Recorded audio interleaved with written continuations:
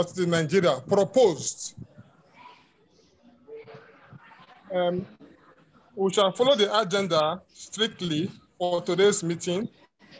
We thank you and for your patience waiting this long for today's meeting.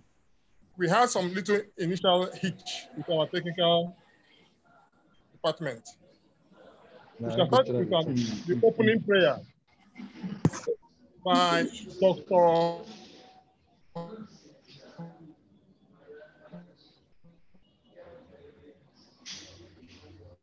Comfort. Ogun, are you with me?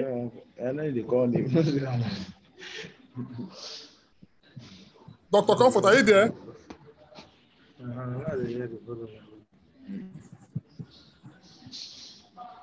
Hello?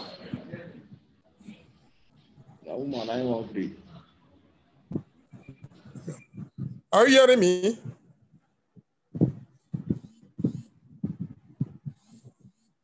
Okay. Can anybody lead us with a short opening prayer? Maybe she's not hearing her phone.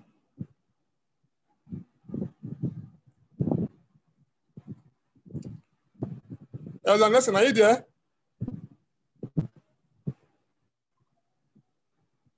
Nelson, are you there?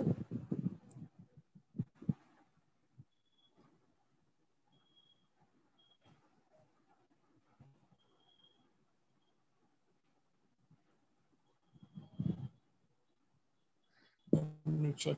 My phone is not on.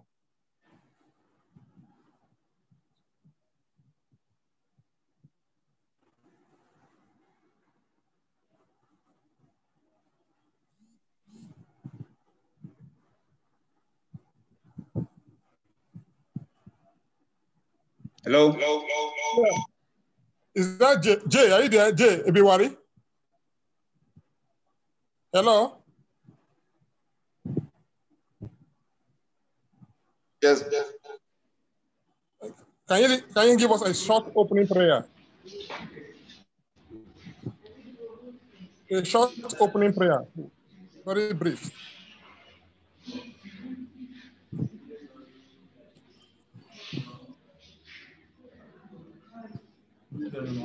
Nelson, a short prayer. Okay, in the mighty name of Jesus. Amen. Oh, Father, I thank you for everything, for a peaceful deliberation for today. Oh, Lord, guide us as we are making our presentations today. In the mighty name of Jesus Christ, our Lord and Savior. Amen. Amen. Amen. Amen. Okay. We move over to the next agenda, which is opening remark of the brief of the project by the country director. As I said earlier on, my name is Tom Inkotaria, and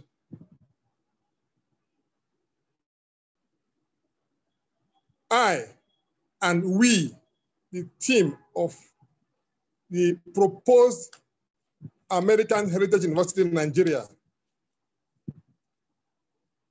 do welcome you, our president, Professor Tony Ogiamie, to our first inaugural interactive session. Welcome. I will start with a very brief story of how this project came about. And so that I don't bore you, I will cut it a little bit short. We initially had a project in Port Harcourt to develop a housing scheme initially. In our course of going to look for financiers in Abuja, by the grace of the Almighty God, we now met coincidentally with our proposed principal, Professor Tony Ogiamie, who also came to Abuja to source for land, to put up a branch of the American Heritage University of Southern California. And as at that time, he had also gone as far as getting the commitment fee to the NUC of $1 million, which you have to pay if you want to develop a private university. And he has done a lot of work. But as at then, the financiers then, some of them didn't meet up. And there were issues regarding the allocation of land as at then. So we now had to propose to him of doing this development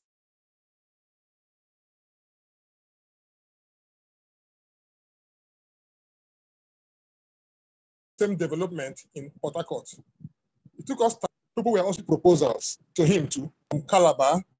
I met people from Akwa Ibom. I met people from Ondo State. Even as at now, those from Ondo State are still disturbing every day to move the school to Ondo State. But quickly, maybe the love God he had for us, he now said, okay, he was going to come to Port Harcourt. While I was in the meeting with him in his house in Abuja, people even came and he even told them he wants to go to Port Harcourt. He discouraged him as a then that said that Port Harcourt is not safe. It's not safe for any kind of business. They kidnap people every day in Port Harcourt. But as God had it, his love for Port Harcourt.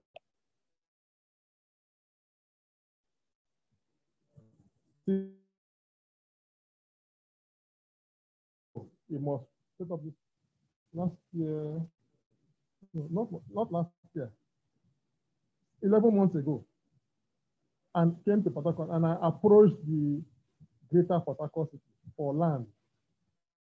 Because the land which they gave to me initially, it was found out that the government had not paid for compensation for that land. So they now had to offer us another plot of land.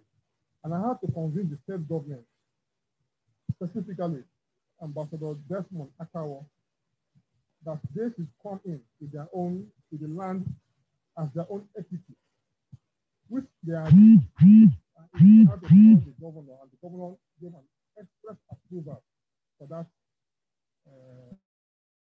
land. But as time went on and we delayed over the month, a month passed by, and coupled with the corona pandemic, he now said that no, we must pay for that land. That the governor is not giving them enough money for their agency, that we must pay for them to live. So we now got stuck again.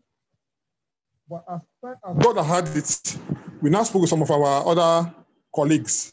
So we now had the plan B to have a land at behind the airport at Ipo, which is in the custody of Dr. Chukuma, is also a member of our planning committee.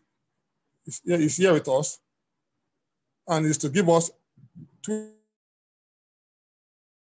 20 hectares of land, which will government, if the government now makes a rethink and say they want to change and donate their land as equity, then we will now have the government as our own plan A. If not, the plan B is to have that second land at Ipo.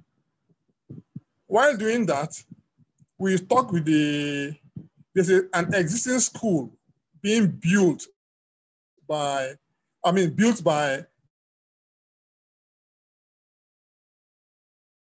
late Chief, which I shared the pictures recently on our page. And it was donated to the Anglican Church and the Sama community. We've gone there. The Sama community are very happy as their school for the Campus B. And the Bishop of the Niger Delta Diocese has told us to write to him. We've written to him, and he has said he will call us for a meeting for this proposal. So we have an existing structure, existing school with buildings already as our Campus B, but the first point we have to make is to get the land first. Because without the land, you cannot do anything about university, private university. They have to come and see the land and give you provisional approval first. When you commence development, no matter how small, then you cannot they will not give you the final approval. So we intend to do those do that on the first land. Then the campus B, we will also show it to the NUC. Thank God that Professor Tony Ogame has also showed us the contact which he has, because most of those people at the NUC are students. Even when we were in Abuja, we went to see the Minister for Works, Barrister Fashola, who was also a student, because Professor Tony Ogame was the first dean of law in the University of Benin. He also went to see Omar Agege, who was also a student too in Uniben. So in that aspect, we didn't have any issues. Then for the issue for the NEC approval too, he also went to meet the NEC registrar and they discussed. So when we are ready, they are set to go with us. So that is where we are. We are in Port Harcourt. Our next step too was to also do because before any investor will want to invest in any of our development, they must see the feasibility study, of which we had talked with the consultant. Our consultant, Barrister Kalada Apiafi, has agreed to even do this feasibility study for us. He gave us a fee for us to do the project. And at the same time, he assured us that this project will fly. Because even when we started having this issue about coronavirus and the pandemic, he called me and told me this school will fly very well because of it has an advantage. Already it is doing a cross-border education, which is an online education already. So he assured us that once we are ready, we can fly. So we said, let us try and organize our house together first. After organizing our house, we can now interact with our principal. So he will now give us the vision of the school, what we intend to expect of what the school we want to bring in terms of the technology and the style of education. Because if he does that, then we as the franchisee of the school will now tow that part. So that is where we are as at now. We had a lot of challenges coupled with the pandemic, which has made everybody to be a little bit slow in terms of project financing. But thank God, we now have a direction of where we are heading to. And I believe that by God's grace, from this month and next month, we'll start having good results from our interested financiers. Thank you.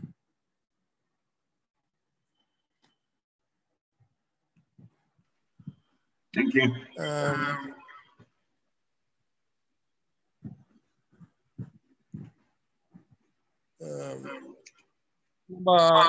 Item number 3.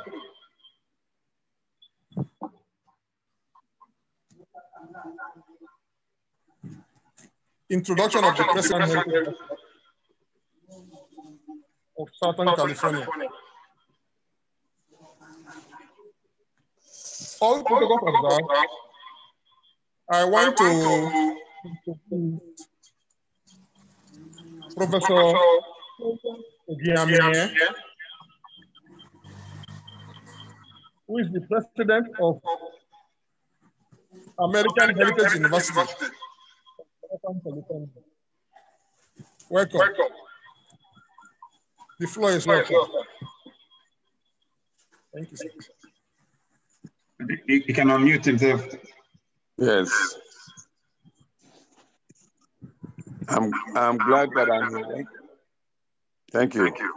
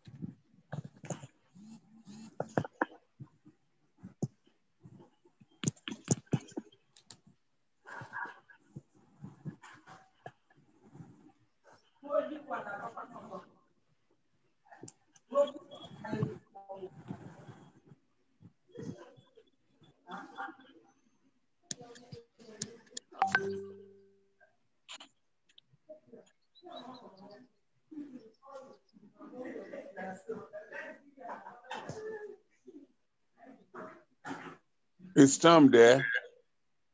Yes, he's there. Oh, you have the floor, Prof. He has what?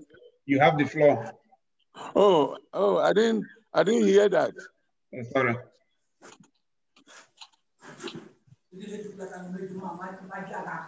Can you repeat what you said?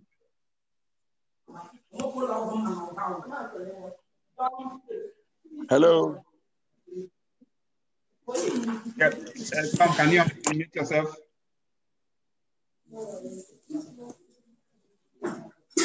Mr. Tom, unmute yourself. Okay, so you have the floor, Daddy. Okay. Okay. Thank you very much.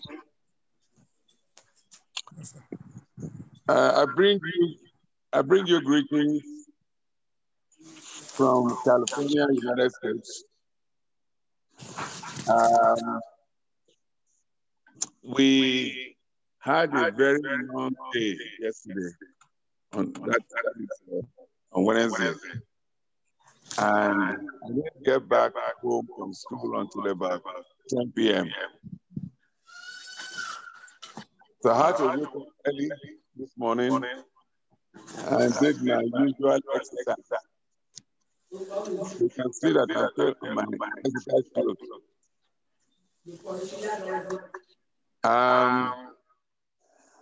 What Tom has said is true, except that I want to make one correction. I'm not the first dean of Uniben Law, but I am a member of the founding class when the university took up in 1981. I became dean in 1997. That's just one correction I'd like to make.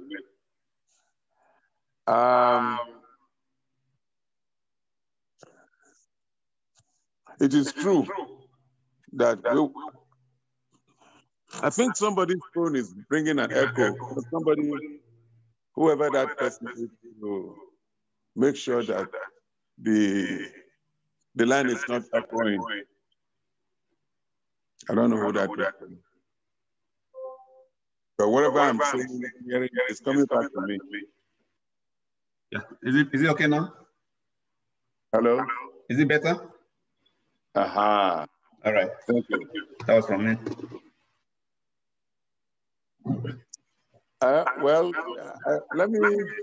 Let me acquaint you with the history of American Heritage University. In 2000 and oh my God, the echo is still there.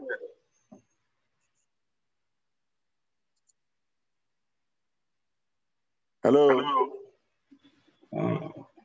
The echo. For best results, let everybody put themselves on mute. I'm not. I'm talking and it's coming back to me. I'm not comfortable with it. Yeah, apart from the speaker, let every person go on mute.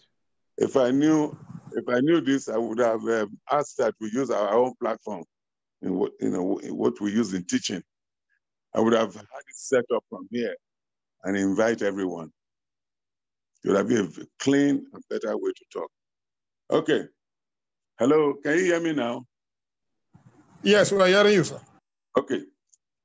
In 2003,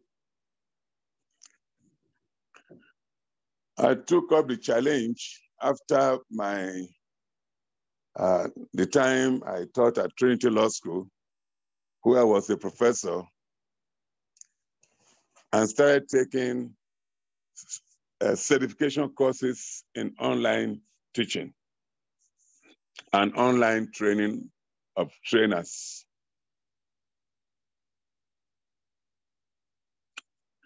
There were very few universities that showed interest at the time, but we were part of the first generation of the universities that took up the challenge of teaching students online.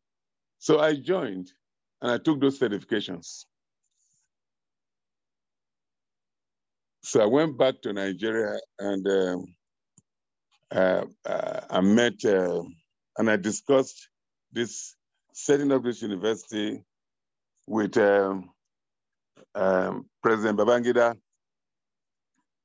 who at that time had a university called Heritage University. So he invited me specifically. That was October 22nd. I was in his house with a few friends. And he said he had Heritage University in Nigeria and that it would be a very good idea if we collaborate. His late wife, of blessed memory, showed interest. She told me about her school and where to put the students and all that. If we can get it done in America, it would be the best thing. And the man told me that he would fund it. So I gave him a copy of the California document of buying shares.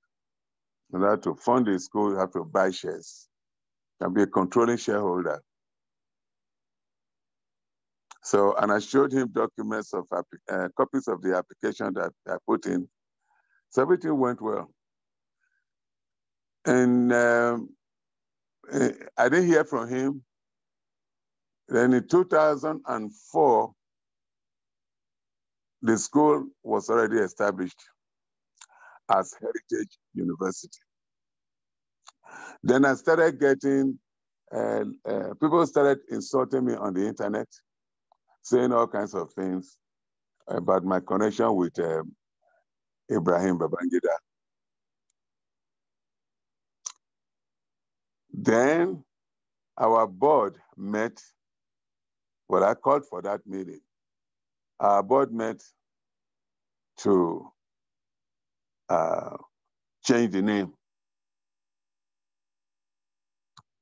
Our board met to change the name from Heritage University to American Heritage University of Southern California.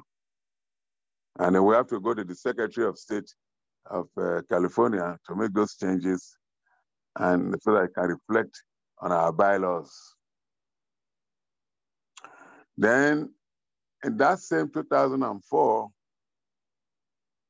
I had finished with the following online trainers: eCollege, Blackboard, learninghouse.com, PeopleSoft, and I was ready to go. Of all these companies, Learning House provided our staff with the training they needed at the time.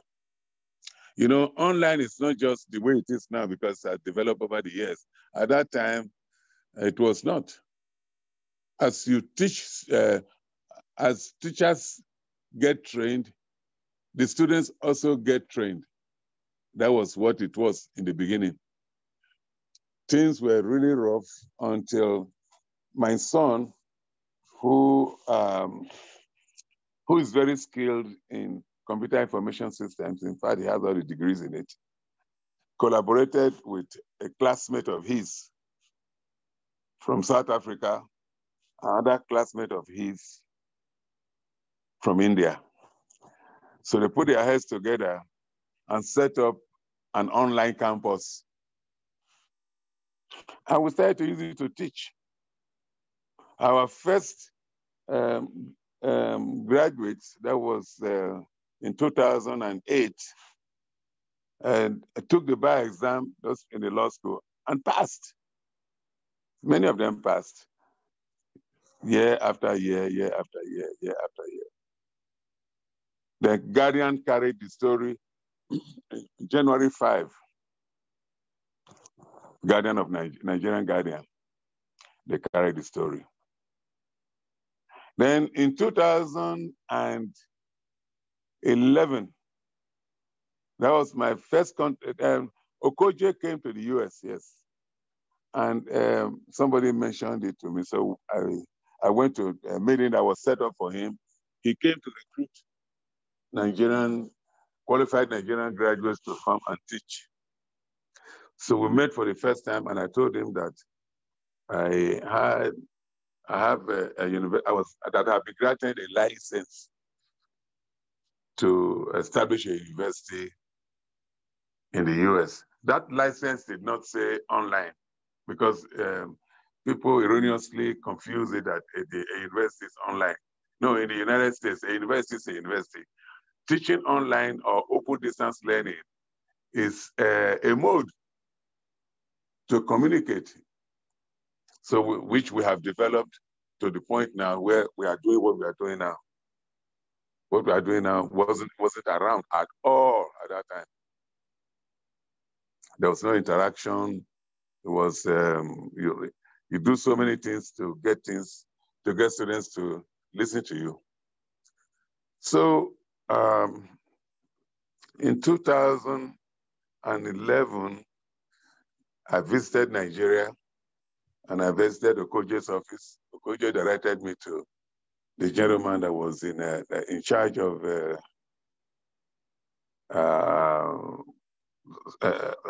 think at that time it was cross-border education. So they told me that I must apply and have interaction with the NUC officials, which I did. From that 2011, 2012, 2013, 2014, it was all notable games. Then I now said, okay, in 2013, they wrote me a letter saying that they have 2 schools, and they want to use those 2 schools as pilot program to see if online will work in Nigeria. But I knew very well that was not the intention. They just wanted to help me out. I kept on trying, using all my connections, getting people to talk to them. And it got to a point where I had another interaction for setting a branch of our campus at the university. I had to follow another set of rules. I went through all that. I couldn't get land in Abuja. Now, the bank that was supposed to fund it, Bank of America, stopped. They told me that they cannot wait, and there's nothing coming from, there's no concrete evidence from the National University Commission. So I took all that pain until 2017. I tried again. Nothing happened until Okoje left. The present NUC's executive secretary came in, and he was very friendly. And I explained to him, I took my file, all the communications that I had with Okoje with me, and the man was very receptive. But then told me that Nigeria has not developed well enough to teach online. Well, I said, somebody how to start it. We're already in it, and we are users. I can bring the technology to Nigeria. So he told me that he will give me all the support if I start a regular university. It was at that point I made up my mind to start to disengage and go to a neighboring country. In fact, there are countries along the West African coast, Benin, Togo, Cote d'Ivoire, even Cameroon wanted us to come. And the benefit of, if I just have the benefit of having a university in Nigeria is that the students will have a competitive advantage of having Americans teach them, not fully, because the NUC said it's I think 1/3 of foreign teachers. They won't allow a whole to staff the faculty with Americans. That is one advantage. The second advantage is that foreign students, because of our name, students will come in and pay and use dollars to pay depending on what management decides. But as I speak to you now, we have students in many parts of the world. And many of them cannot come to the US because of visa restrictions. So that's another advantage. They will come to Nigeria because it will be easier for them to get visas to come to Nigeria. Anyone coming from English-speaking country can come to Nigeria. It's not as difficult as coming to the US. So that's another advantage.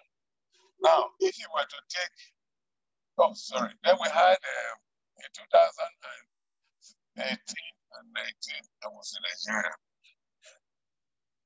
And I was always going to the NUC. My students are there. It's just that I was getting tired of it. 2019, I had decided to just disengage and return back to the United States. And that was in November, December 2019, I returned. But before then, I met with Tom and we had a very long discussion, like what all that you said earlier. Yeah. Now, we are now at crossroads. Franchisee, just like Atiku. Atiku franchised American University from Washington, D.C. I'm very aware of it. And I knew how much he paid. The difference between Atiku and I is that Atiku did not establish any university. It was just paperwork. It's like you want to set up a petrol station from Mobile. The Mobile will give you a set of forms to fill and do everything for you. You franchise it and you run it. And they assist you to run it for some time and you pay so much at the end of it. So that's the kind of picture I was looking for. There are so many advantages. So in April 2019, I'm just talking off my head, I didn't prepare anything, I don't have any paper. So please excuse me if I'm going back and forth. We had a summit on private education private university education in Nigeria at the NUC office.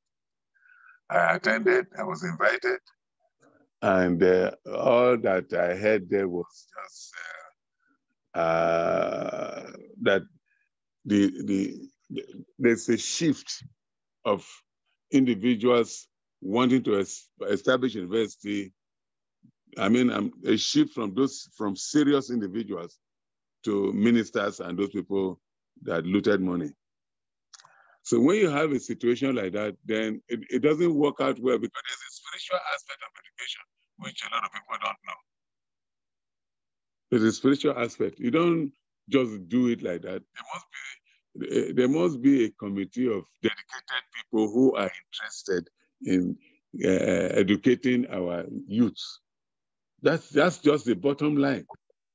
Anyone who is not interested in educating our youth should not venture there. There are other things you can do. I'm a lawyer, but I never practiced in court one day. I've been a university man all along. University of Benin in Nigeria, Essex University in England, then Trinity Law School in California, America, and then American Heritage University. So you can see that all my life, I've been a university man. In Nigeria, appointments of vice chancellors are political. Sometimes they put some idiots there. those positions are supposed to be earned. You earn it. If you want to be a president of a president in America, you attend several conferences and workshops, and in fact, I even heard that some universities are now offering a degree program in educational leadership and how to become a vice chancellor. You have to be trained. In Nigeria, they don't train anyone. They put you as head of department. I see some doctors here. Those of you who are in education, you know what I'm talking about. You put somebody up as a principal, no training. Put somebody HOD, chair, no training. Vice chancellor, no training. Vice chancellor, no training. So American model is fixed. And I understand it very well because I have run it now. We are in our 17th year. So not 17 days, not 17 months, 17 years with few investors. I don't have the right kind of money I wanted. The school would have been so big. I don't have it. I've asked friends. I know friends in Nigeria who take their money and put them in vehicles and put them inside the bush. Some of them, they load them up and put them, they build houses for money. They will not release it. So at that summit, I met the JAM director was there. He was very friendly with me. And he told me that if we eventually get even a temporary license, he gave us 500 students. I mean, through JAM. So if you take 500 students at that time, that's 2018, and if you take 500 students and put it at that time as 995,000 naira, I just put that in my head, or even 1.2 or 1.5 million per student. You can imagine how far we can go on that. That will enable us to recruit students, which I know how to do because I tried to help Okoje one time because when he came, he didn't know how to do it. He didn't even know where to go. I know where those professors are. I know hungry ones. I know those that are single parents that adventures like this. I know those that came from the war. America is, have war. They are going on fighting different countries. I know where to catch some of those people. I also know those who are even willing and ready to go. But so for somebody to come from Nigeria to do that, they cannot. It's very difficult. And then, of course, you have those two that have negative impression about Nigeria.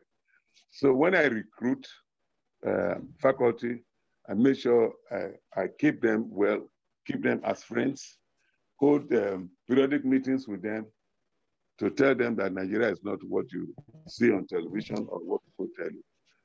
So that goes into like having them come in on contracts and 1 or 2 years or 3 years, as the case may be, and then also create another pool of faculty, and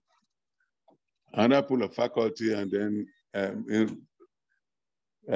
like if contract is expiring, we're able to bring in new faculty immediately. And then, of course, the other side of it, which is the curriculum. What do you use in teaching students? How do you teach students? I use the American system for close to 20 years. I put in Uniben, in my teaching, and students today still. If you go to my Facebook, I have over 5,000 of them as friends. They write to me. I always help them too. Some of them coming out here to do sabbaticals. Some of them are professors. For those that are professors, I'll stick out my neck to help them to get a sabbatical leave because most universities don't like to bring in Nigerians. When they bring them, it becomes a problem. They don't want to go back. And schools are already aware of that. But up till last year here, I was still able to bring in about 7 of them who are in different universities. So the gain, the financial gain is there. The financial gain is there because we are already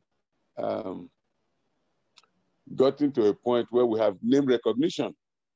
Nobody is saying American heritage anymore. We are looking what we want to expand, we want to get more recognition, but it costs money and nobody wants to invest.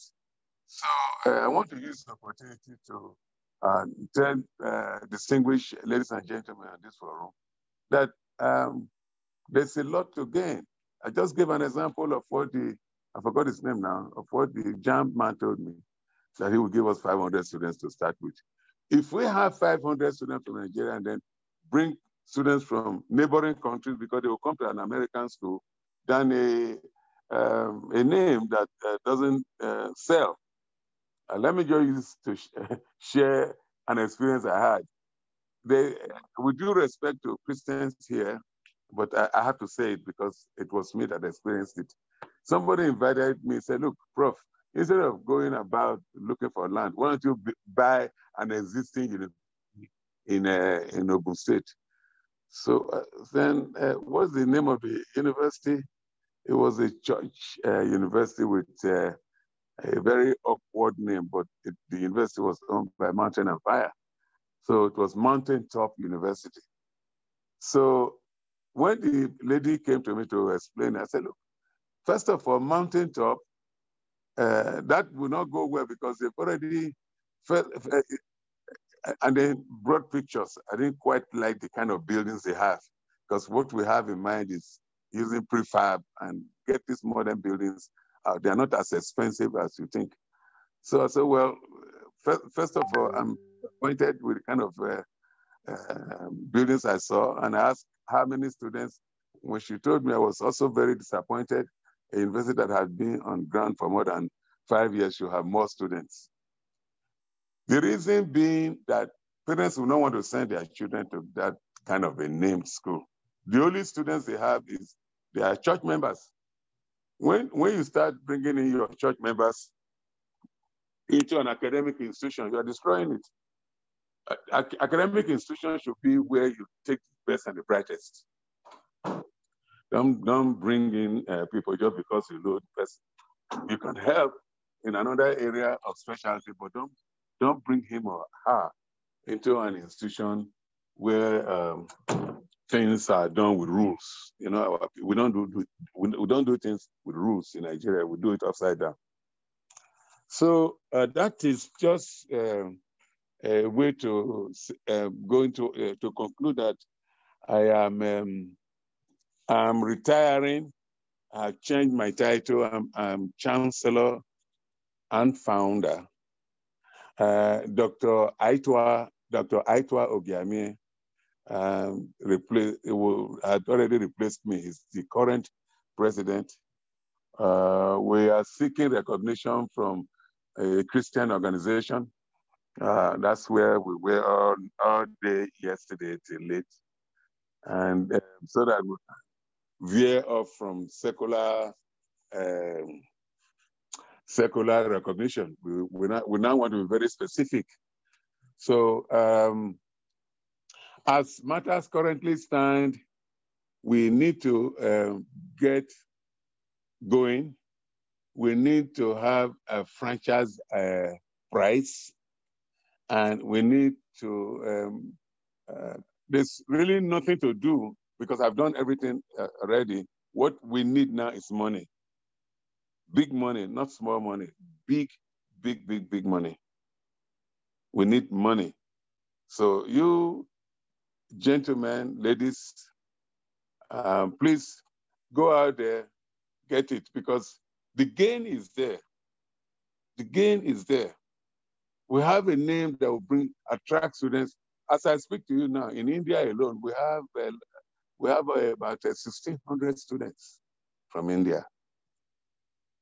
You know, so Macedonia, Slovenia, Montenegro, all in former Balkan countries, Serbia, Novi Pazar, that former Balkan country. We were the first to penetrate the region. So we're very popular in Macedonia. When you land Alexander the Great Airport and mention our school, people are aware, people know it. Malaysia, Philippines, that's where we have cross-border education, where we validate the degrees. You may ask, why would students have 2 degrees? Well, the world has changed. And some of these, in some of these countries, they want American degrees. And students seeking second degrees normally have a competitive advantage over those with single degrees. You know, the Gulf, where they hire people, once you bring a degree from a name they are not very familiar with, then they stop recruitment until they find something from America or from England. We have very many of our graduates working in the oil field, you know. So I'm not condemning Nigeria because I'm a Nigerian, just like you. You know, I understand the place very well. It's my home. From Edo State. My mother is from Ondo State. So 2 states like that. I just happened to be lucky to be able to put this together. And I followed the rules and did what was necessary to be able to establish this university. And our objective, what I did was to pay a consultant who did, who searched on the internet to find, to get at a percentage to show that adult learners who went to the university but never completed their university education after 2 years are there. And I'm sure you are too, that you also have it in Nigeria. So the scope of our license enabled us to take in, we don't necessarily go for secondary school people. We go for mainly people who have spent 2 years and are unable to finish for whatever reason. It could be somebody related to cult. It could be political detainee or something. We don't care about that because we just want to impart knowledge on these people, because education is the provision of knowledge that coincides with truth. So that's our objective. Get those people who went to school and stopped after 2 years. Those are our candidates. So for Nigeria, I know that the emphasis is on JAMB. Incidentally, when I was in Nigeria, I was, every faculty have their own admissions officer.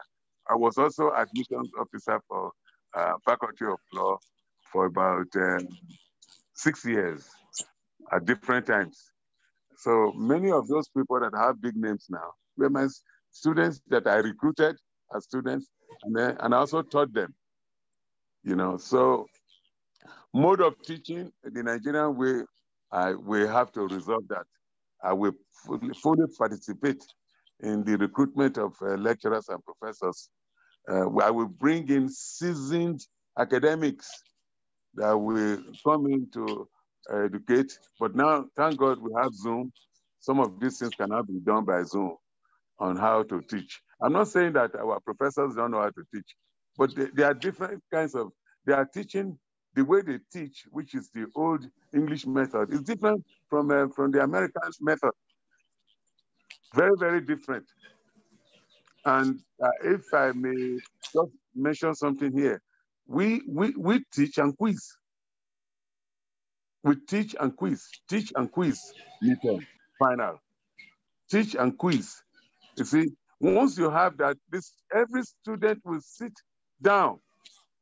They will sit down and do, instead of copying notes and you are memorizing notes. When students copy notes, I tell you, the retention capacity of what they memorize start to diminish 6 weeks after they leave school, or 6 weeks after they leave campus. It will just go away. So we teach. That's why our textbooks are like, they are like 14 to 16 chapters. 15 to 16 chapters represent a semester. 15 weeks makes a semester. Under the Carnegie Endowment, 15 weeks, 1-5. You see, if you take a course, a lot of people don't know that. When you say a course, Economics 101, three credits or 3 units, they don't know what it means. It was developed in America. So when you sit in a class times 15 weeks, then you have 45 weeks. I mean, you have 45 hours, 3 hours of a coursework times 15, you have 45 hours. Then that is, when the 45 hours is earned, they will say you have completed the semester. Then you go to summer. Some universities have summer. Same thing.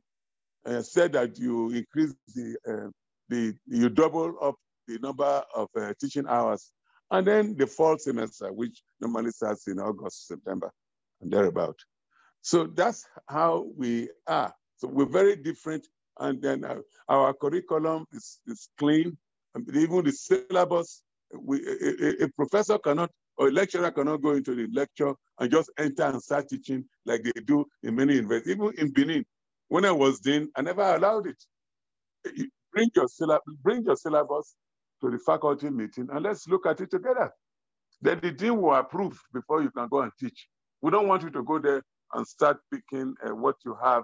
Some of them will go into the student brochure and teach from and look at topics from there. No, ours is very scientific. You start from the course content. Everything is so well organized. Talk about our grading policy, attendance policy, and we hold students. We have 80 to 90% attendance to write any exam. If you don't have the 80 to 90%, you cannot write the exam. And we hold on to that very strictly. And we are able to take care of fraud and cheating. Even, online, I had a webinar with the Minister of Staff Education some time ago. I was not very happy with them, and I told them that even when they asked that I come to Nigeria, I told them I'm not coming to Nigeria. I've spent a lot of time in Nigeria already.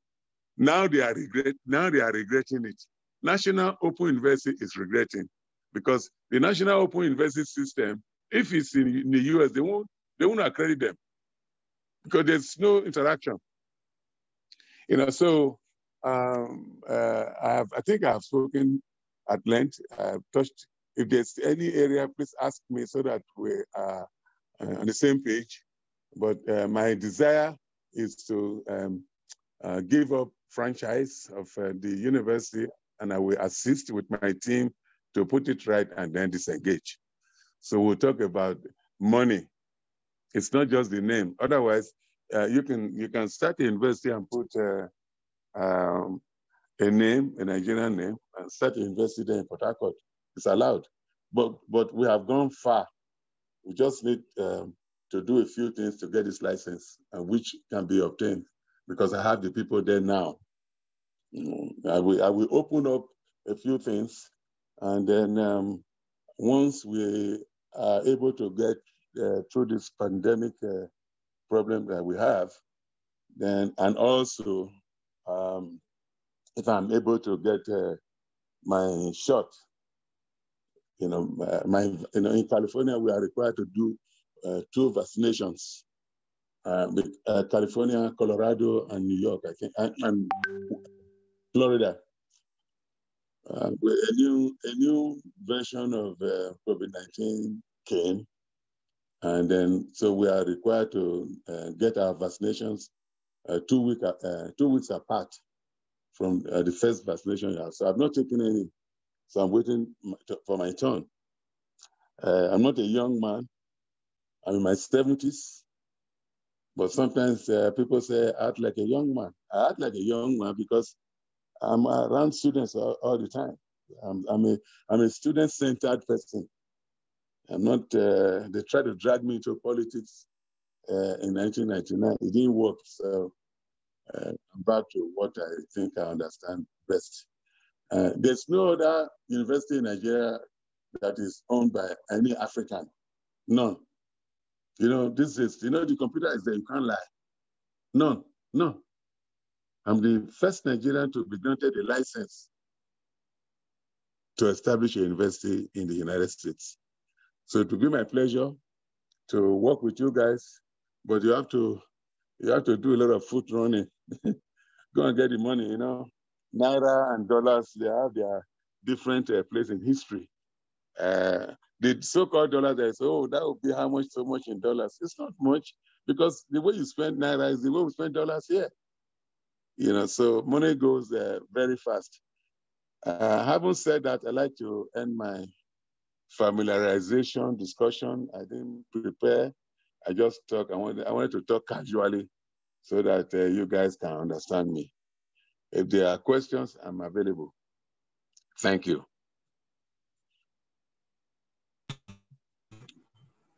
Yeah.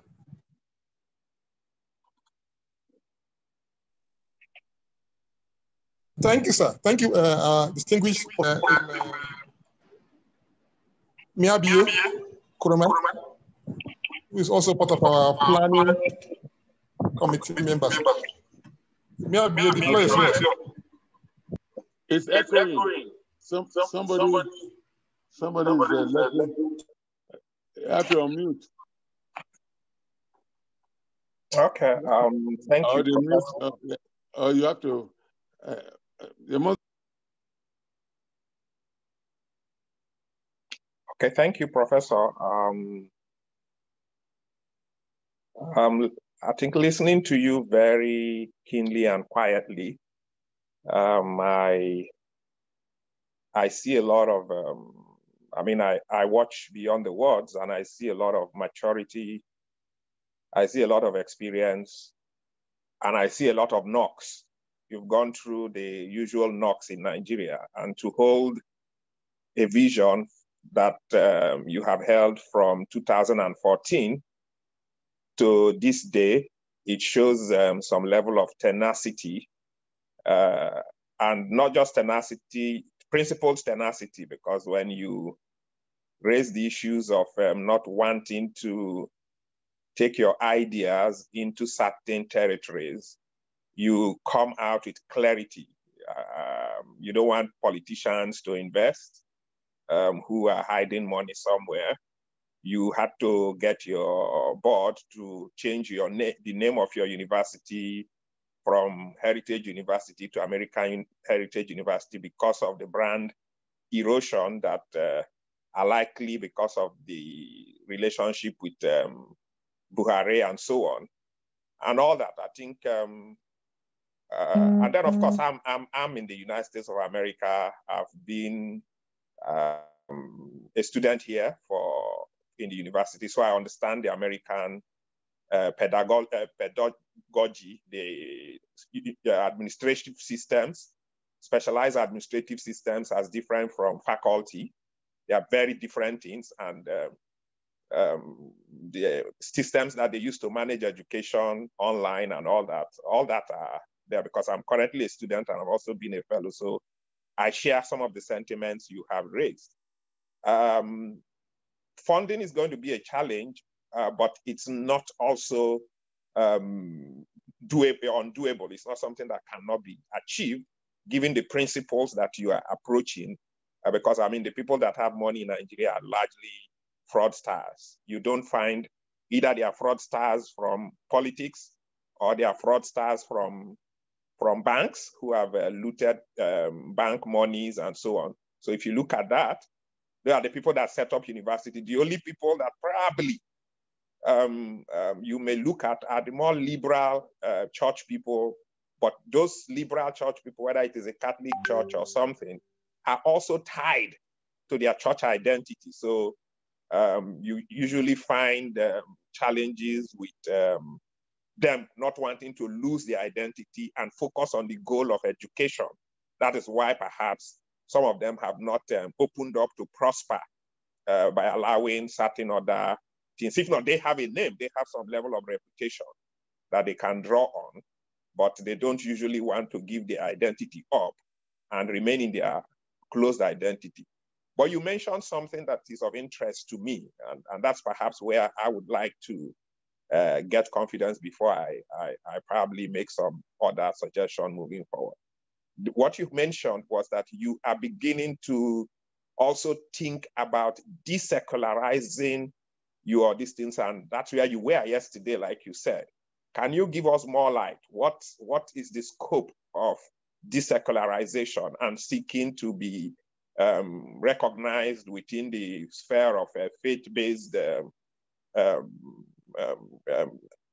branding of the university?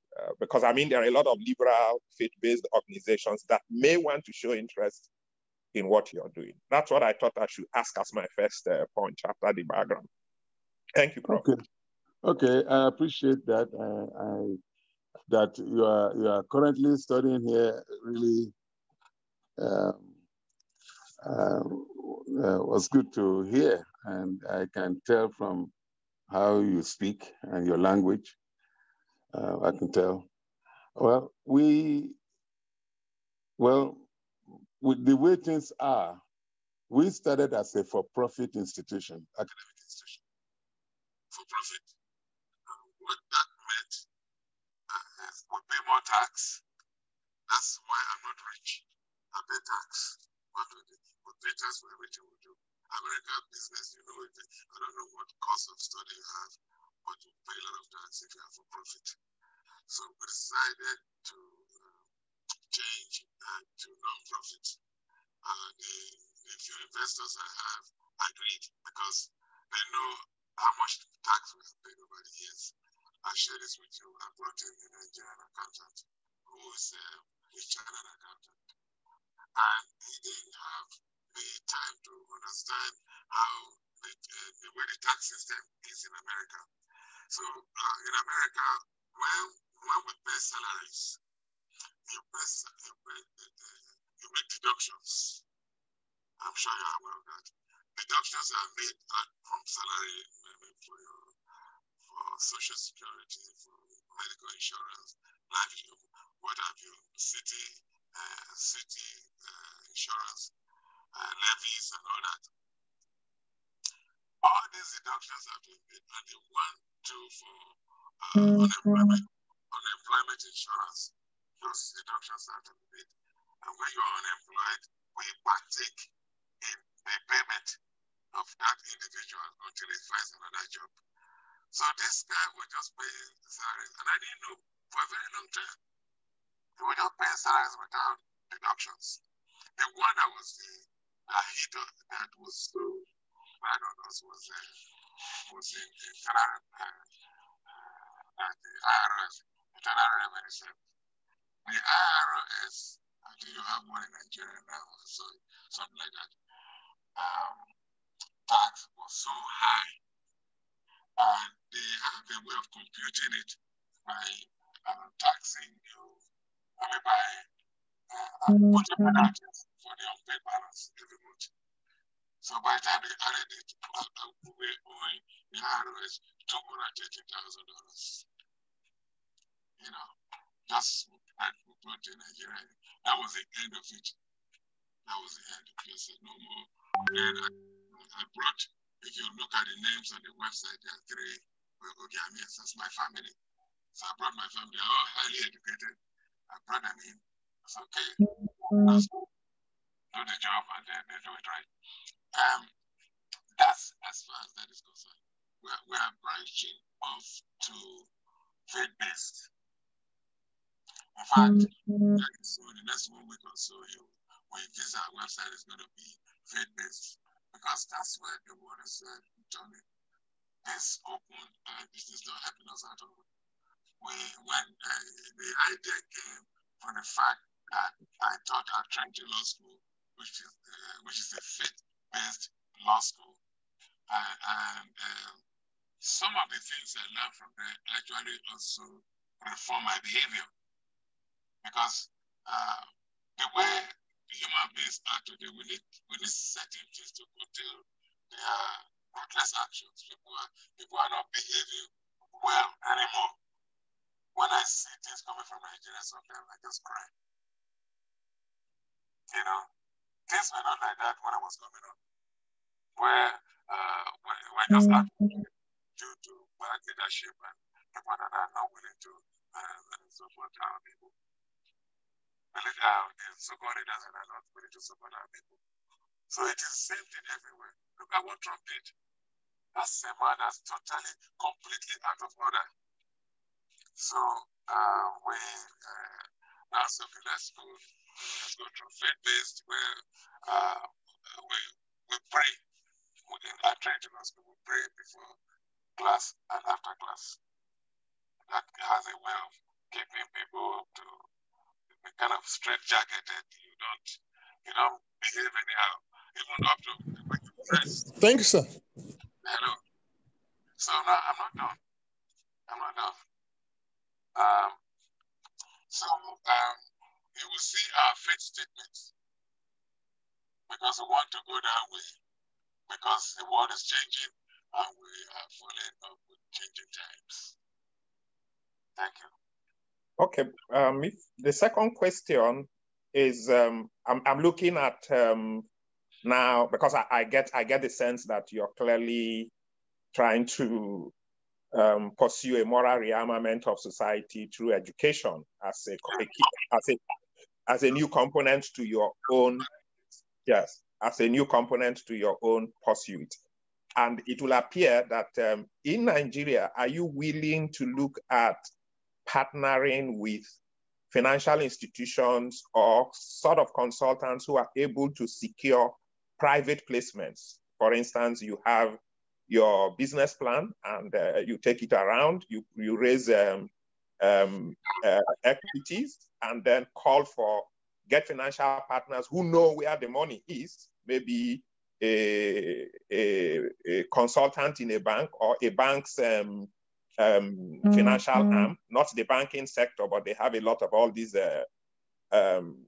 equity arms and so on, which go about looking for private placement. Do you have the thinking that you want to create a investment proposal and partner with them to go and look for private placements with some of these people that have money based on a solid business plan? I mean, if that is there, then we can begin to say, okay, we can begin. Are you talking about Nigeria or the US? No, Nigeria. Good.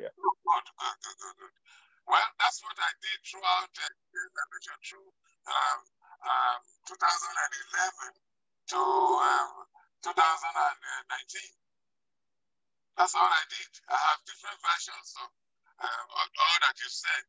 In fact, sometimes they clash when I go to the internet to somebody say, we want to see your financial whatever, I want to see your proposal, I want to see like all this placement documents and all that. We have different kinds. I got tired of it because they were not yielding the desired results. No. Nobody, some will say yes. Like I went to General Guzon, somebody took me to him, said yes, but when I got there, it was I got a Muslim, so that didn't go that far. You know, and all I'm looking for, right? I even said, because in California, let me disclose this to you. In California, we have silent investors. Some of them say they don't know how to send it, but that's okay. We'll prepare an agreement, and then that agreement will qualify you as a silent investor. Confidentiality arrangements, yeah. Huh? Confidentiality arrangements, yeah. No, in California, we're married to silence. Okay. So it's not disclosed to anybody, not even anywhere to anyone. You remain at the background.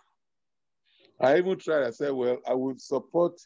You said I'm not saying send the money to us, but give you in California where we have to issue a certificate for purchase of shares. We don't just do shares and write. We don't write anything. They are pro forma documents that have to be signed, and then the number of the shareholding amount is stated, and all that everything is done properly. They will say yes, and they turn around and say no. But my interest now, if you understand very well, is for somebody, a group of people to. I don't want to run around. I'm just tired of it. I just want people to take it over in form of a franchise, just like what they did to Atiku. Okay. And then we will provide all the technical, all that I said. Okay, so you just want to be a technical partner to a core investor who does all that needs to be done in Nigeria, so long as he meets the technical standards and right. And use our name brand, and do. Then I will now provide all that. I will provide all that. Okay, I get you. I get your concept better now. Thank you. Are you in the financial world, or what are you studying?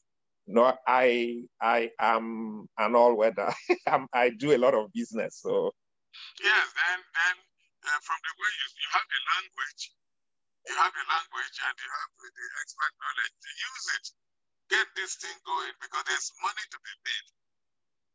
No, in Nigeria there is. In Nigeria there is, because the access to foreign schools is the windows are closing. Oh yes. With the high rate of the dollar to the naira and so on, the windows to go abroad are closing. So if people have the quality, assured quality of education at a good price, you will begin to see people run in that direction. So that is not really a problem. It is like I said, I am not qualified to look for private equity, but I know that there are people in banks and investment companies and so on who have the capacity. They know where the money is. Not you going to do it as an individual. They know where the money is. They know who owns the money, because they are keeping people's money quietly in some way. And if they have a very good proposal, they can take a deal, cut a deal with you, and say, okay, let them go and do the private placements and bring where all the money is where they are, so long as they see a very good business plan. And governments can even immediately guarantee, depending on where you locate the school and how it works for them, governments can immediately guarantee students in terms of. The government of Ondo was going to do that. Yeah. In fact, they are still. I gave my word to Tom. I said, let's start Port Harcourt. My interest in Port Harcourt is this. That's one state in Nigeria where everyone communicates better than other states. What do I mean? Foreigners coming to Port Harcourt will not have problem communicating with people in Port Harcourt. Yeah, cosmopolitan. Yes. So Port Harcourt is good. And then the rivers will attract very many Americans. And the airport is there. So Port Harcourt stands much better than Ore, for example, because the closest airport to Ore is from Benin, and I was considering all that. And then the one in Akwa Ibom too, even though that's about the same thing, but at least Port Harcourt is have an international airport where we can fly directly to Port Harcourt and then move on from there with. And there are a lot of. I don't know what you have dealt with in terms of infrastructure. All said,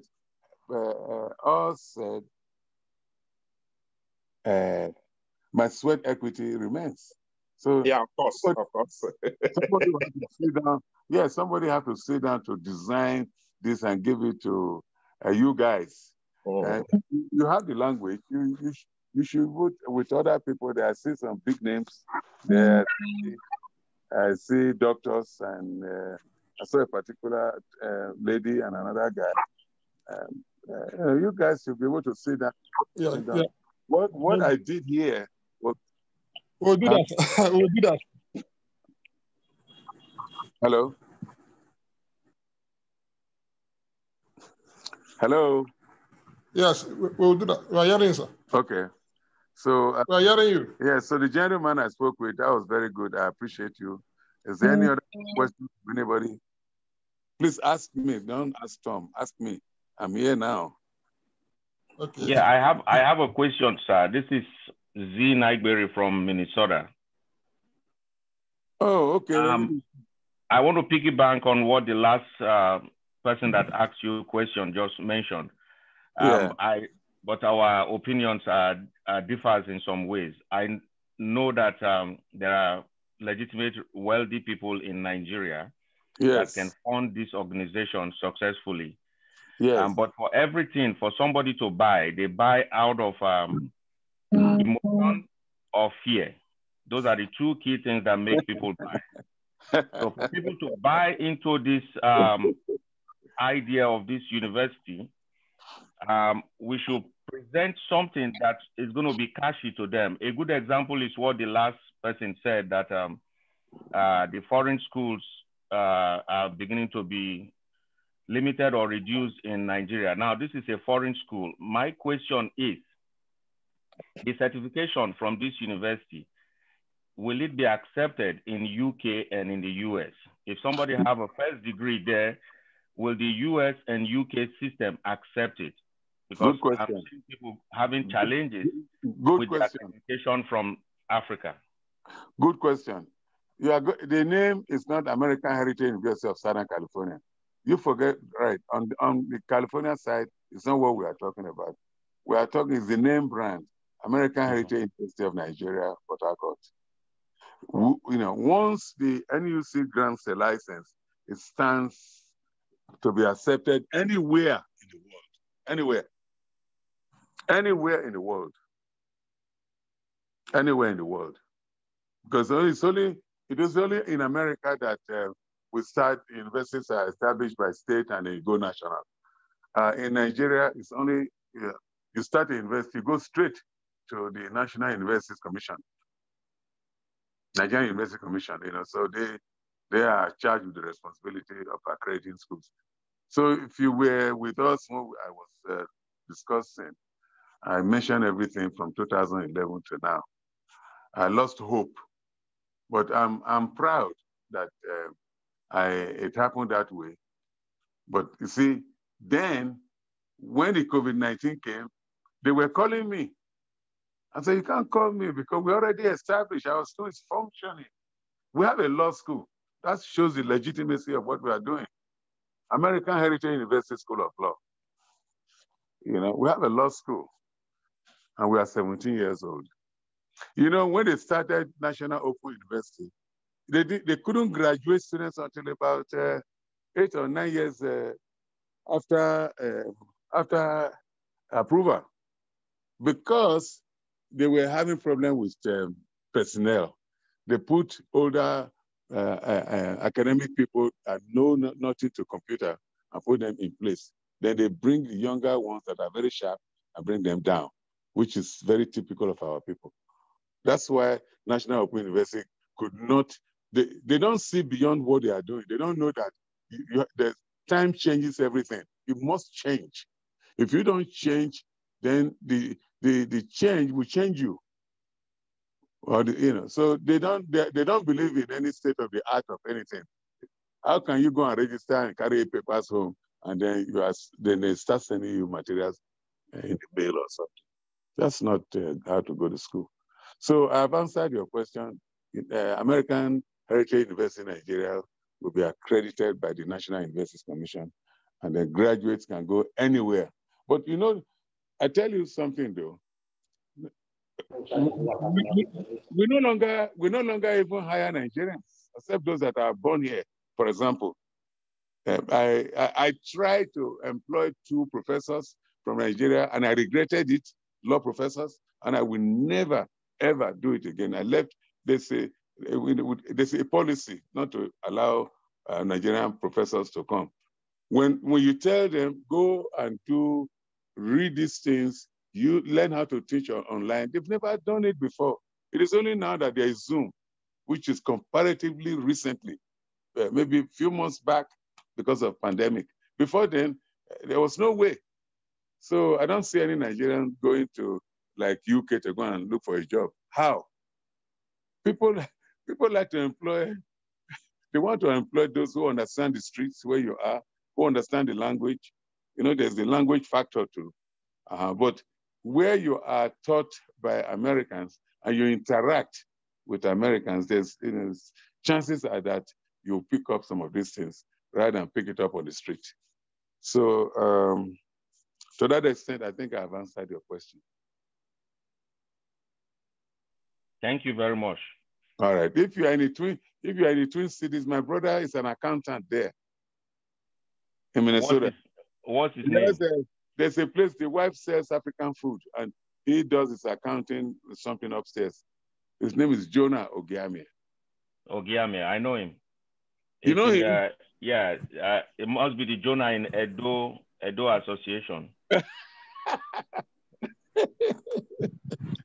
So I know most of them through NIDO.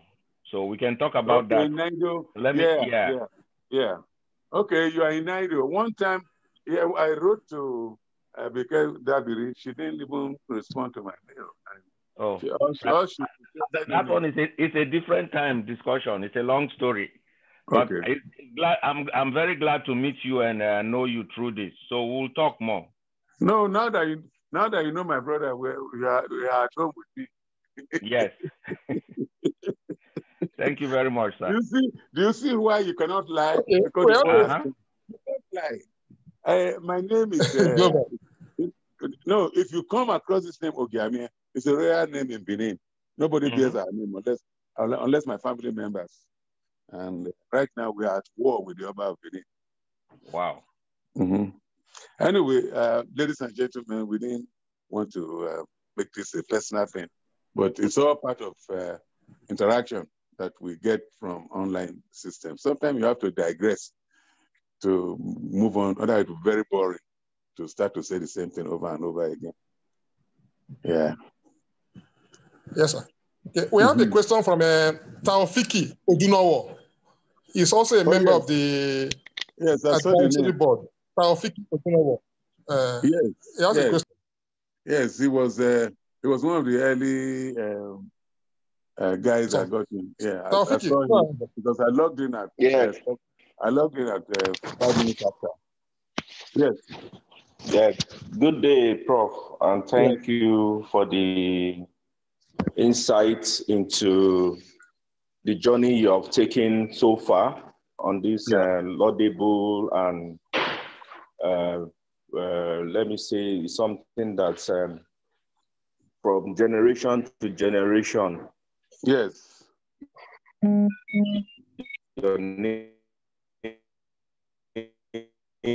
will continue to be on. It's also exciting to see that another set of generation can take on journey because it's a journey. It's something that in 100 years' time, a lot of people will still talk about it. Oh yeah. So one striking thing from your early speech was when you mentioned the Heritage University license that was held by former President Babangida. So how you were able to also navigate out of that to rebrand and the projects. So I want to ask again whether there's still any relationship. Is there still any relationship, or have you totally closed that option? I appreciate the question. We don't have any relationship, but what I owe him is greetings on his birthday. I don't have any. Okay, let me put it in the right perspective. After he promised he was going to fund it, and we were looking forward to money from him, led by not individual account, university account. Nothing came in. Then when Guardian published our approval that we have been granted a license, he now called me and left 3 numbers, one in his house, one, then the one when it's in the mosque. I remember that there were 3 numbers. I just refused to go further because there was no need, because we were already disappointed, and I didn't see how he wants to come in again, because we already settled and the school was functioning. Okay. See, the online system does not require a campus.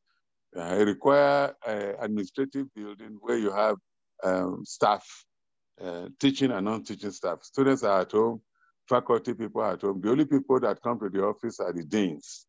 So professors, they come in, so it doesn't require an elaborate project like campus. So so we didn't need that anymore. And I didn't want to suffer the second time, because people told me that this man will disappoint you. So rather than respond, after that, but every August, so he doesn't feel good about it, but he doesn't know how to open up the discussion. Every August 27th, I call him and wish him well. I have been doing that consistently since 2004. Even this last one, his aide, he understands my voice. When I just call, he'll just know, okay, he hasn't come down yet. Can you call back in 20 minutes, 30 minutes, 1 hour, as the case may be? So we remain the way we are. Because it wasn't just that we had a long chat. Oh, then we had a very long discussion, and he got to like me, but he never gave us any money. Thank you, sir. Because there's a reason why I asked that question, because I think outside this, because it's something a little bit confidential, maybe outside this meeting, I can still reach out to you through Tom, so that there are still some other possibilities from that angle. Sure. You are welcome. I appreciate that. Odunowo, you are from Ogun State? Ogun State, you are correct. Ijebu, yes, precisely. I know now. Oh, yes. Ijebu, precisely. Yes, so I know Odunowo. Okay. So it's interesting too. Your mom is Ondo, you are Edo, so it's a very good blend. From the same village with Akeredolu.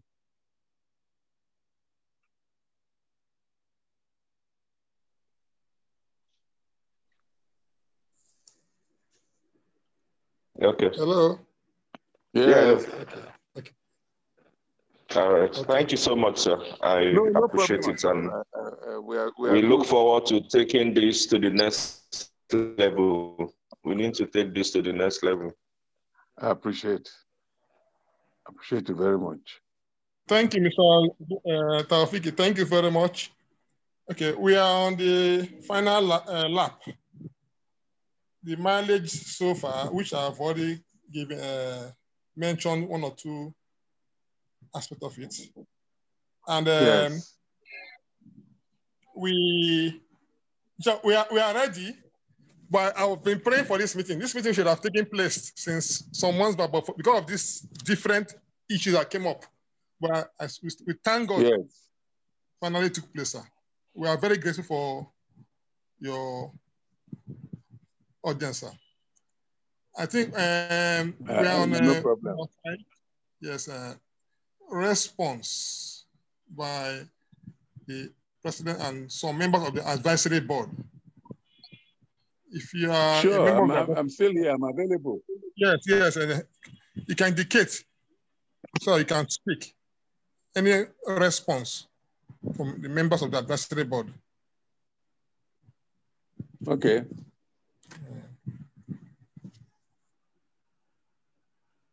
The floor is open. You can speak.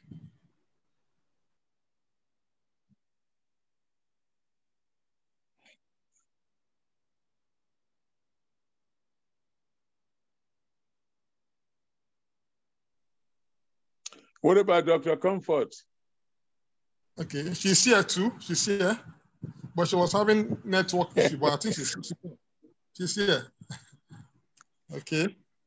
Oh, okay.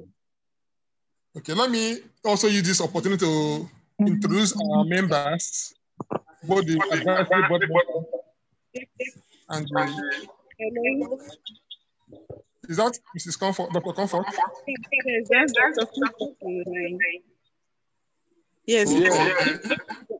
Good evening, everyone. Good evening, Prof. Yes, thank you.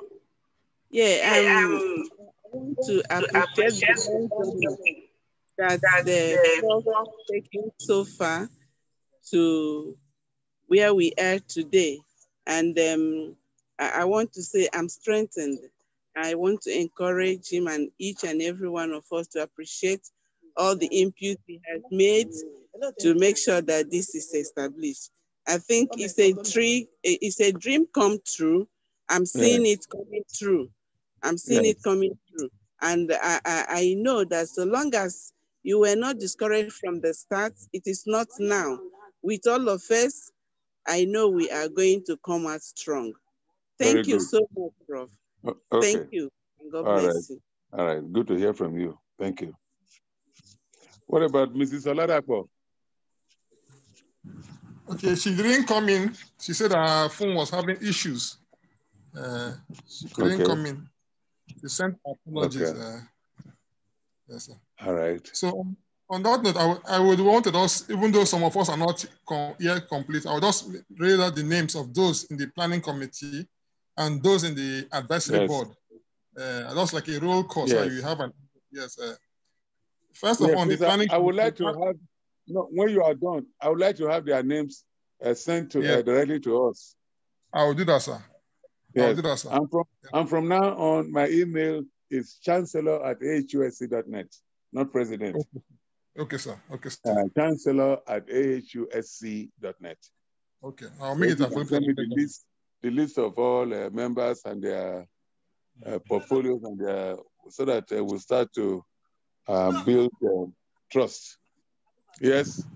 Yes. Then on the planning committee, we have Asha Bibi Benson, the secretary of this committee. Is she there? She's here. She's here. She didn't say anything. She will give the vote of thanks. Okay.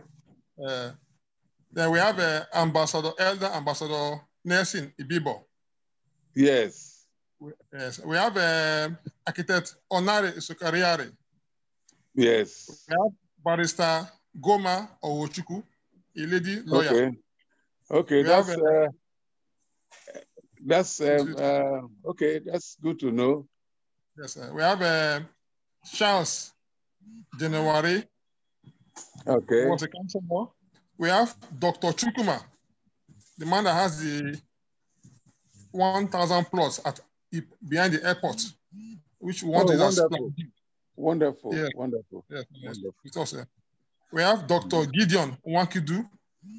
Okay. We have Dr. Mrs. Comfort Ugochuba that just spoke just now. We have A.B. Aya. Okay. So an engineer. We have to meet you in Abuja. Well, if you have, then we have he facilitated the, assuming we want to have the plan campus B, he did that for us in Sama. We have Babs Abiesuku. Then we have Tonye Atondikiare. These are members of the planning committee. Then under the, we have Miabiye Koromia. The first man that asked the question is, it was schooled in UST, then it's in the US, doing some other courses and over again, and adding to knowledge. He was one of the former IYC presidents. Yes. Then we have engineer Isaac T. He's also in America too, with you. He said he has this Zoom platform, which we are using for this meeting. Oh, that's very good. Yes, sir. Yes, Thank you very much. No problem, Prof. Yes, sir. Then we have it's a petroleum engineer. Then under the committee, the board of advisors, we have an Alaji Ibrahim, but he's not here with us right now. Okay. We have Ambassador, God knows, Polade Igali, who Oh, met yes. in Abuja. Oh, yes. Yes. Yes. We have architect Dan Sukari. I spoke with you. We met in Abuja too. Yes. The former MD of NNPC Housing. So when it comes to the planning aspect, he said it's going to play a very strong role too. Okay. And we have Barrister Ilu Ozekome. Is he there? No, we spoke. He's in a meeting in local content. So he couldn't meet up, but we spoke this morning. Okay. Son to Barrister Ozekome. Yes, Mike Ozekome. Then we have Mr. Edward Mark. He's in the Board of Internal Revenue in Rivers State, but he didn't attend to this meeting because he's in the Board of Advisors. We have Dr. Ayanata Ifdem. He's in London. He's a medical doctor in London, in UK there. Okay. He's in the meeting with us here. Then we have Dr. Gideon Wakudu, in the Board of Advisors, Dr. Mrs. Comfort Ugosheba, Board of Advisors. Then we have Mr. Emeka Enyadike. He's a sports guru. He's in the meeting with us here. He's listening very attentively. He's a international sports guru from Nigeria, but based in South Africa. He's listening to us. We have his name is Emeka Enyadike from Omo. Yes. Okay. We have Emeka Okpara. Okay. Emeka Okpara is the Vice President Corporate Affairs of Airtel. Oh, interesting. Yes, he popped in and he popped out. He said it was full. The member of the Board of Advisors said it's going to be behind us once we start. I'm sure everybody's waiting for this meeting to take place first. We have Ada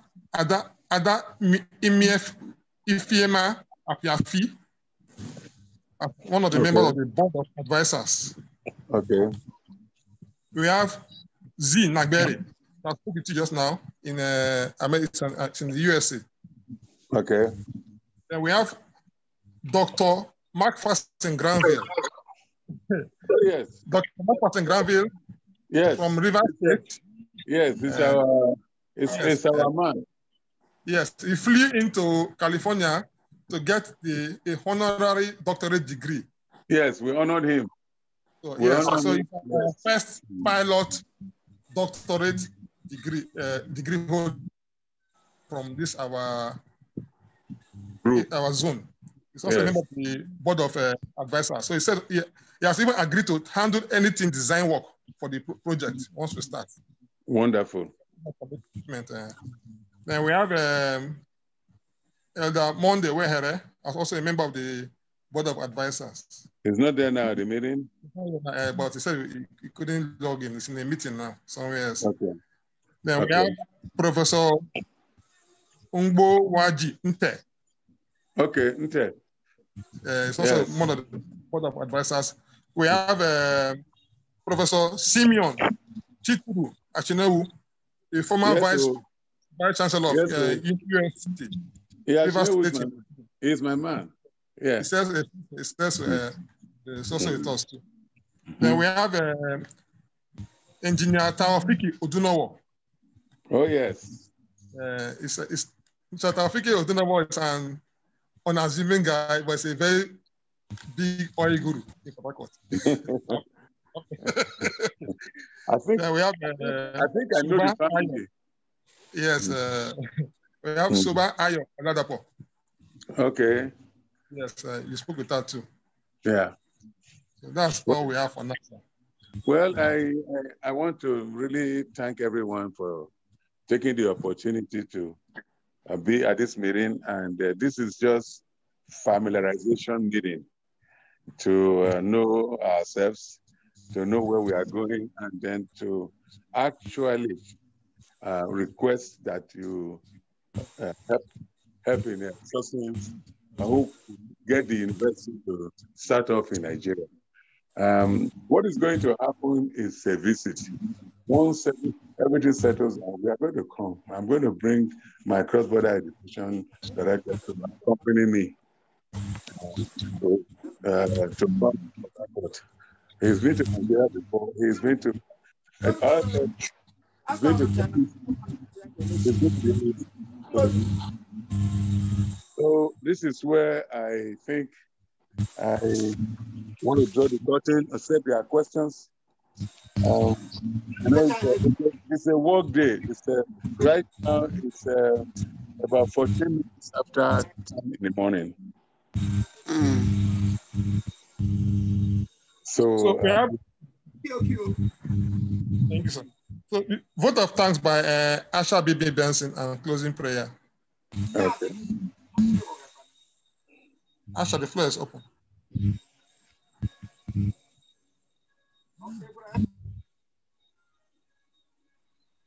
I can hear you. Asha, I can hear you. Check your headphone.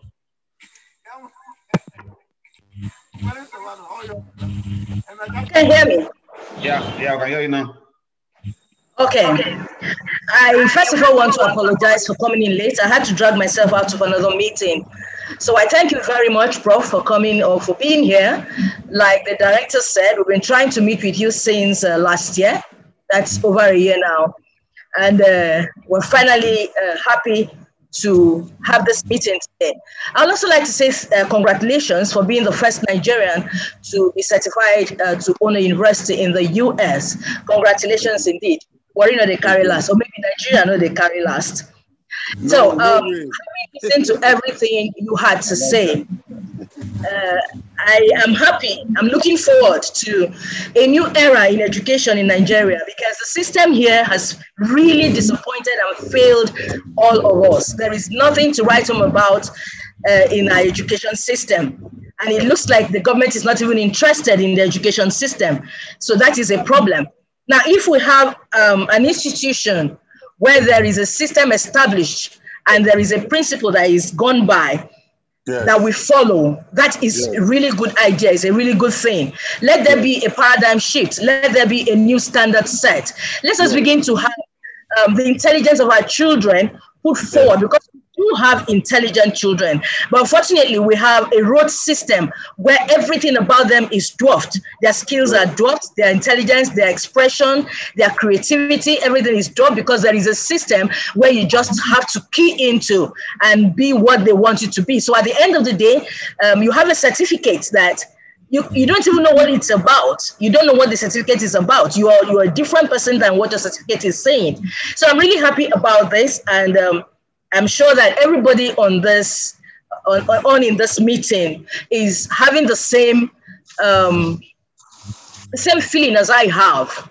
You can hear it from the questions they have asked. You can hear it from the words they have spoken. So we really appreciate this opportunity. At least we'll be able to turn the right side up, because what we're operating in Nigeria is upside down system, just like you observed. So we're really grateful. We're looking forward to all this working out.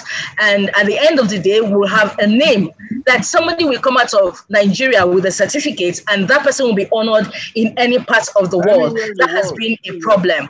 That has really been a problem before now. You can imagine a situation where a certificate from Ghana takes precedence over a certificate from Nigeria. And my opinion is that Nigerians are very intelligent people. So I don't know why that should be the case. So I want to thank you so profoundly. I appreciate you. I appreciate the fact that you're making yourself available for us anytime we can reach out to you.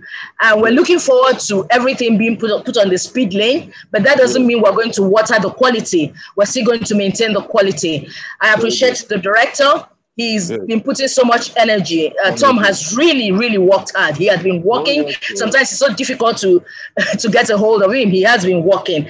I appreciate you, Isaac T, for making this platform available. I appreciate everybody who has been here.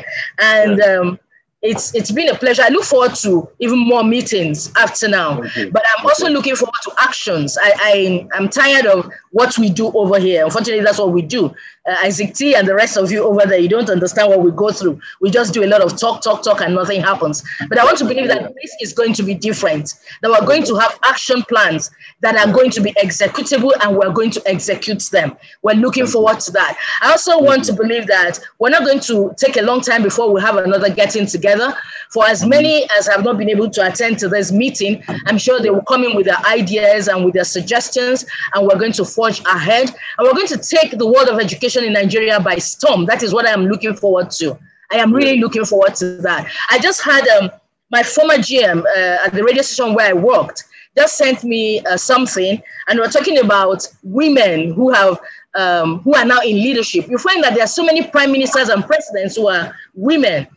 And he was saying, but one of them is not actually supposed to be in that queue. I said, yes, but my concern is the fact that there is a paradigm shift in the world, which we have not embraced in Nigeria. We have to stop the kind of education we're giving to our girl children. We have to stop the kind of education we're giving to our children generally. We have to have parents who have something to give to their children. And when they come out, they can take their place in any part of the world. They can have their stand in any parts of the world. That's what I'm looking forward to. So I'm really happy to be on this board. I want to thank Honorable Tom as well for bringing me in on this. I'm really happy about it. So thank you everyone for coming. Thank you for the time, and it's time well spent, believe me. I came in almost 1 hour late, but I believe, I know that I've enjoyed myself. I like what I've heard so far, and I look forward to even more meetings. So thank you very much everyone for being in this meeting. I look forward to meeting you some other time, and I look forward to meeting you all physically as well. Professor Yemen, we're expecting you in Port Harcourt, just like you said. We're expecting to see you. And I know that it's going to be, like somebody said, that hundreds of years from now, if Christ tarries, we're going to be talking about this. I look forward to people talking about this and using it as a yardstick for what education should be. So thank you very much for coming. God bless you all. I'm also mandated to take the closing prayers. I believe I can do that now. Shall we pray? Father, we thank and bless your holy name. We thank you for this meeting, for this fellowship. We thank you for the way it has gone. We can see that it's you all the way. Lord, we believe that you will take us to a very fruitful end where generations unborn will benefit from it. Just like your servant has said, Professor Gyame has said, he's taking it a little away from the secular. And I believe that there is a reason, because morality has really gone down in our society. But we believe there's an opportunity for something new to happen. We believe that this is an opportunity for there to be a change that is worth talking about. Thank you, Father, that even when we're going to meet again, you're going to make it possible. For those who are not able to attend, you're going to make it possible for them to attend, and we will come up again with even something more fruitful. We'll be counting yardsticks, we'll be counting achievements by the time we meet again. And this is all to your glory and praise. In the mighty name of Jesus, we have prayed. Amen. Amen. Amen. Thank you, everyone. Amen. Thank you very much. Thanks so much. All right.